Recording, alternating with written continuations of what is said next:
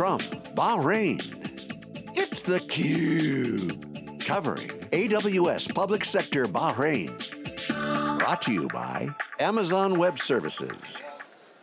Welcome back, everyone. It's theCUBE coverage for Amazon Web Services Summit in Bahrain, in the Middle East. I'm John Furrier, Cloud Compute. It's our startup panel. Got two great guests. Saha Abdullah, who's with Flat6Labs, Yep. Incubator, investor. Sam Dolbel with Sinc. Startup. Yes. Dolbel, sorry, I got that wrong. There's a little glare on my screen there. Thanks for coming on, appreciate it. Guys, startup scene here is robust. Last year from this year, more energy, more deployed capital. Yep. You guys are deploying capital, you're building a company. Give us the update. Start. Yeah, well, I would say over the past year, just our Bahrain location alone, we've already hit 23 startups that we've invested in, and we're looking to increase that number by about 6 to 8 startups every 6 months. As you've seen over the past year in the MENA region and in the GCC, there's rapid growth in the startup scene, and we're slowly starting to see each vertical fill up with relevant startups and get a bit more saturated. I think for a while, we were one of the regions that were a lot less saturated when it came to our local startup ecosystems than the rest of the world. The good thing is now that we've got a lot of the financial infrastructure into place, Flat6Labs is one of them, and I think that's where we really were lacking support before. And so we're starting to see players come into every stage of the startup growth to be able to help the startups raise their seed fund, Series A, Series B. And your role here is outreach, building out Bahrain. Yeah. Working with the Economic Development Board, trying to figure out that, put together that entrepreneurial strategy and not figure it out. We know what it is. You get money, you build a company. Yeah, exactly. Just getting the parties together. Yeah, so what we're trying to do is, there's two main things. One is that we're trying to finally be the first kind of financial investor that can help people going from a full-time job into full-time entrepreneurship roles, and to give them access to 3 of the biggest barriers that they usually will face, which is business development, network, mentorship, and capital. And another thing that we're doing is so personally what I take care of is that I go to a lot of the international events around the globe with startup ecosystems and try and find very early stage founders and educate them on the market, the region, see where people would fit, where the gaps are in the market, and kind of raise awareness of all the advantages that we have here in Bahrain. What makes you guys different? What's the differentiation? As a country or as Flat6Labs? Both. So I'd say as a country, Bahrain's in a very unique position where we have a cultural mindset that is very easy for a lot of foreigners and expatriates to adapt to. I think we've even been ranked #1 in the world as a place for expatriates to live several times. And another thing is that we have a very high-skilled workforce. Overhead costs are a lot lower. So for example, when it comes to the cost of rent, when it comes to hiring a team, you also have subsidies that come into place like Tamkeen, which Sam has also benefited from, where if you go and you hire fresh graduate Bahrainis, you'll get a large margin of that subsidized by the government. So you're looking at a mix where you have a high quality of life, but at the same time, it's the best starting point for a lot of startups because you can extend your runway, you have a much lower cash burn, and at the same time, you've got one of the biggest marketplaces right next door, which is Saudi Arabia. It's a 30-minute drive across the bridge. So we've kind of got the best of all worlds over here. And because we're a small country, we have a government that's incredibly reactive. So the regulatory authorities are very close with the startup ecosystem. For example, we're always involved in the Economic Development Board roundtable meetings.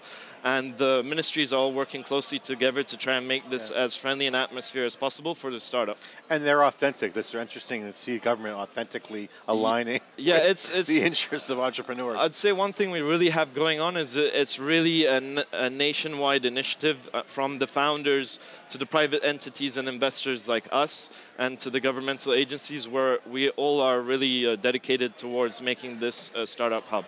Sam, talk about your company. What do you guys do, and what's your situation? Right, so my company's name's Sinc, and we're a software as a service company that helps businesses manage the really hard aspects of managing their employees, like things like timesheets, scheduling, job safety is a big one for us, and job costing.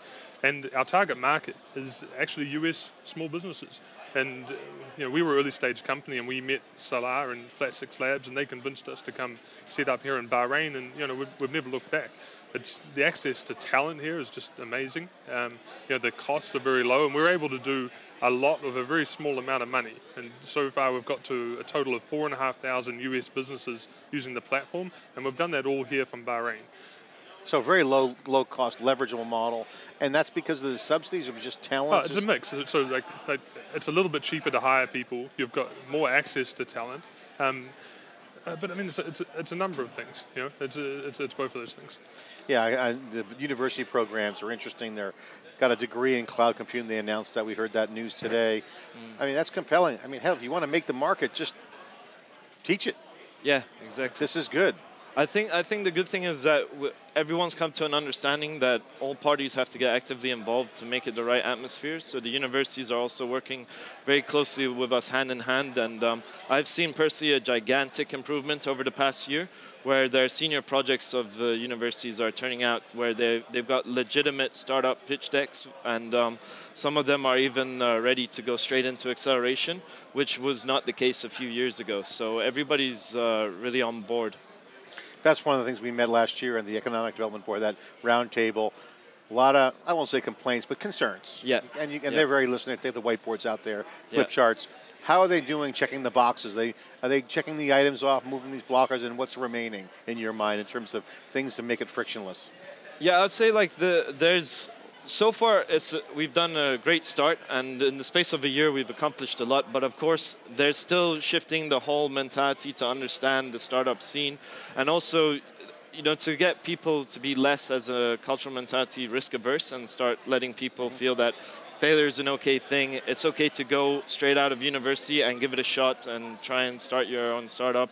And also educating people of all the tools that are available to them. So although we do a lot of outreach and roadshows, still there's a lot of people that need to be educated on how acceleration works, how the VC side of it works. And I'd say another thing we need to see come in is bridge funds. So we've got people that are ready to come in at Series A, at pre-seed, at seed, but then there's usually these gaps where we need to kind of help fill as well to keep people on target towards the Series A. You need like a bullpen capital kind of model, like Paul Martino's company. Yeah. SaaS companies that are in between A or B or B and C. Yeah. That just need that little bridge. Yeah, exactly. That bullpen. Just that extra runway so that they can hit the targets that the later stage investors want to see. Guys, give a plug for your efforts. What are you working on now? What's your to-do item? What's the plan? Give a pitch for the company. Look, we're not the first company to attack time and attendance, and we won't be the last, but where we think that we can win is job costing and job tracking, which is something that the customers that we talk to are really screaming out to.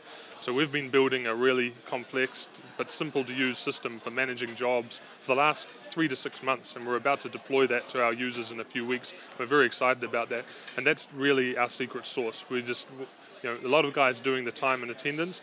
We're doing it very well, but we want to be the best at jobs, and we also want to stay laser focused to our particular users, which is actually employers with 1 to 20 employees in the States, and that actually makes up 89% of all employers in the States, and it's very hard historically to find these guys, but with everyone having a smartphone in their pocket, it's actually becoming easier and easier for us, and we find that. And those companies need the most help too, because they're the ones that could grow to 50 employees next. Yeah, exactly. Yeah. So what's the URL or website app they can download? How does someone contact you guys? Yeah, so they'll go to sinc.business, and they can use the web version there, but we also have 2 mobile apps, so we can be found in the App Store and in the Play Store.